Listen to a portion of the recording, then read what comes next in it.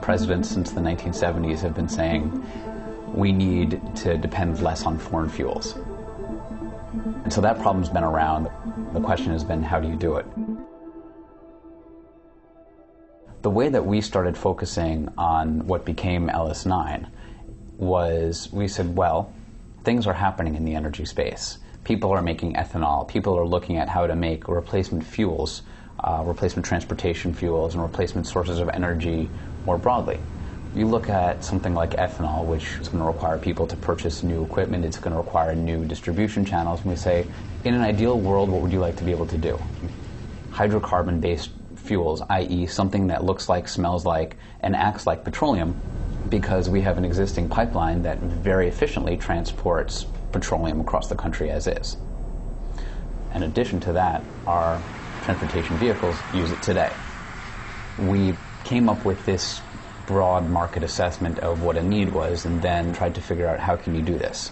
Taking organisms and enhancing them in a combination of rational and empirical ways to actually accomplish producing fuels or producing chemicals, i.e. hydrocarbons. The goal of LS9 is really to make a chassis, if you will, that you can adapt to make any sort of hydrocarbon product you'd want. Taking existing organisms, knock in the right genes, knock out distracting genes that aren't going to enable the productivity to the level that we'd like, and then putting in the feedstock you want and getting hydrocarbons. What we've been learning is things like knockouts aren't quite as simple as just taking out that one gene, because just by taking out that one gene, you actually get a compensatory set of signals that occur around the cell at that time. So thinking about cellular biology as opposed to just classic molecular biology. Ultimately, the things that we're going to want to make sure of is that our reactor has the species in it that we've put there, i.e. it's not getting infected with some other organism, which will reduce our net efficacy, that we're not getting mutations in the organism that are changing the product that we're producing, that our growth rates are what we expect them to be.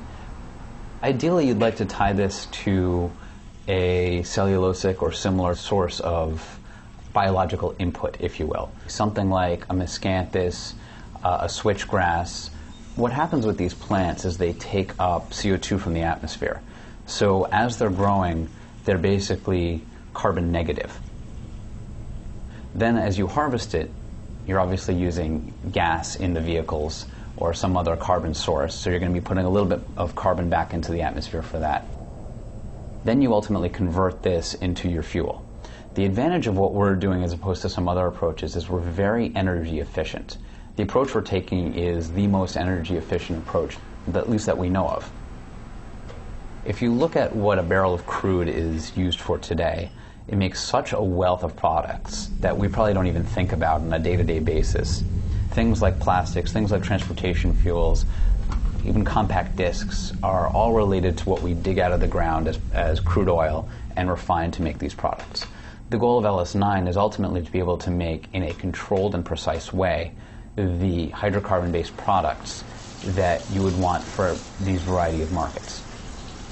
If you can use a biological platform to make any of these products, whether it be plastic, whether it be fuel, etc., ultimately it's all important because that provides a domestic, if we're doing it here, source of these petroleum products. And that's really one of the fundamental goals, is reducing that dependence on foreign oil and providing also a biological source that's net reducing the pollution that you can see. We didn't know ahead of time that we would come up with a solution that would be, one, executable, two, rational, and three, meaningful. But the problems you want to solve are the big problems.